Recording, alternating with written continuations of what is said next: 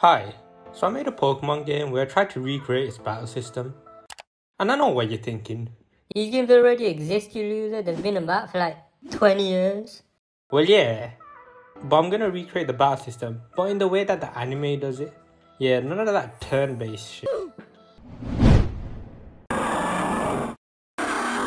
Ooh, Metapod use Harden. Now forget that. I'm trying to say a proper scrap. Like left foot here and a jab here. I know what? You trying to get mad? Say no more. Okay, to begin with, we need the Pokemon. Now, I can't say I'm the most active Pokemon fan, but I did watch some of the anime, more specifically part of Gen 3 and all of Gen 4. I also seen Ash's Pikachu lose to a level 5 Sniper, but let's move past that. And from all of the episodes that I've seen, the battle that stood out to me the most was Ash vs Paul, when Infernape was fighting Electivire. So that's it, we now have our fighters, time to begin creating them. I didn't want to cheat and just download some of the models off the internet and also exponentially decrease the time it takes to make this game. And so I had the bright idea of just making them myself.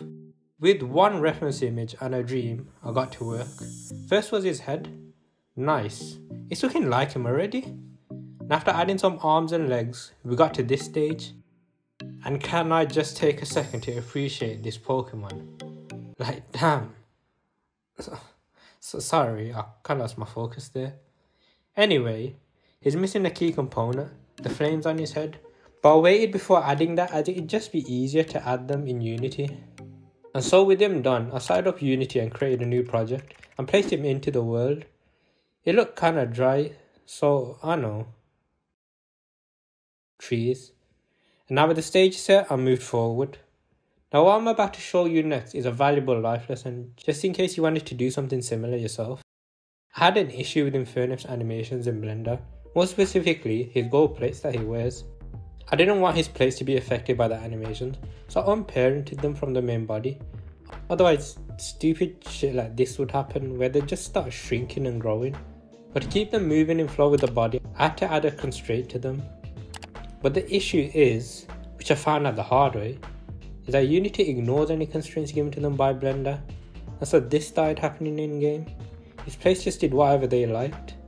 Now this is an issue because, well, he looks like an idiot.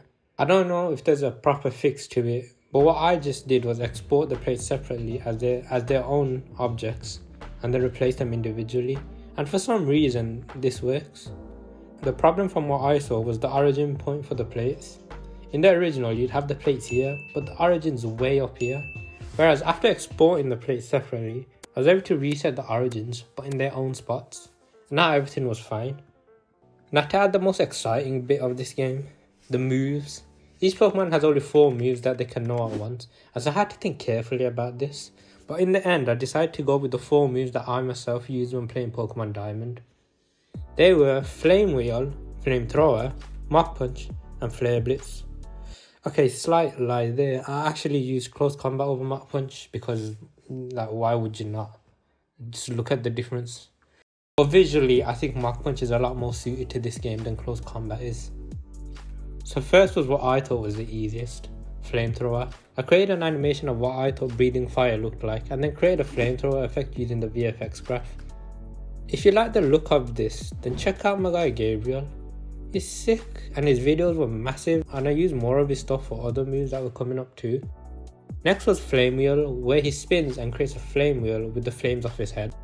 Oh yeah, I forgot to mention that I've added the fire on his head now. But yeah, same process, first the animation and then make the flame leave an effect when you move, and done. Mach Punch was easy, just a white punch and done. Now Flare Blitz was a bit more techy, because it does some Super Saiyan looking things, so I copied the anime as much as possible, and now when you use this move, this is how it goes.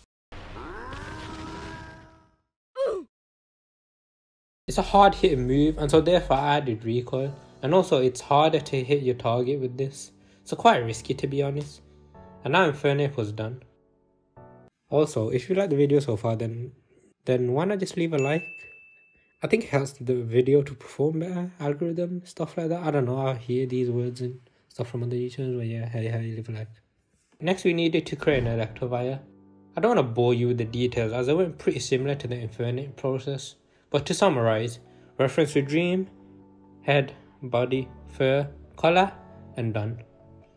Now his moves were different to Infernape's. The moves I picked for him were Thunder Punch, Brick Break, Protect, and Thunder. Brick Break was just a reskinned Mach Punch, but more damage but also slower. Protect was a move where you create a force field which no one can go through, and so I created a green ball for him which you can activate at the press of a button. It drains stamina depending on how long you use it for. Same goes for Flamethrower. Here's it visualized with the UI that I made at the end, but we haven't gotten there yet in this video, so just forget you saw that. With Thunder Punch I needed a lightning effect, and after making one that was suitable, it turned out like this. Now the final move was Thunder, the danger move, the Flare Blitz equivalent. I had the idea of making a lerp effect with something I've seen called a spline. Even now I still don't know what it is, but here's what it looks like with cubes. Now rearrange them around and you see how I can use them for Thunder. Wow, looks quite cool, don't it? Hard. The only thing left was this UI I made, which indicates to you how much health and stamina each of you have. The stronger the move, the more stamina you use. And also the special case I've shown with Protect and Flamethrower. You gain stamina over intervals, but don't tire yourself out in one go or you'll be in a sticky situation. Now, welcome to the main event for this evening.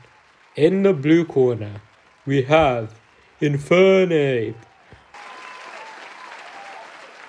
Infernape, just come over here and dominate me already. And in the red corner, we have Electivire. Woohoo! Go you! Fight!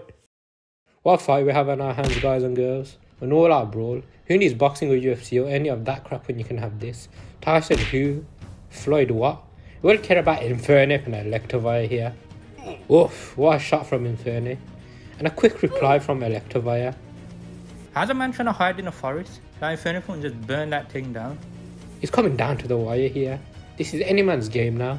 Oh shit. What? Is that Infernape's ability Blaze? No way. Who knows what's gonna happen now? Even I'm scared and I made this game. Oh no. It's Flare Blitz, but on speds. And BAM! It's over. We have our victor.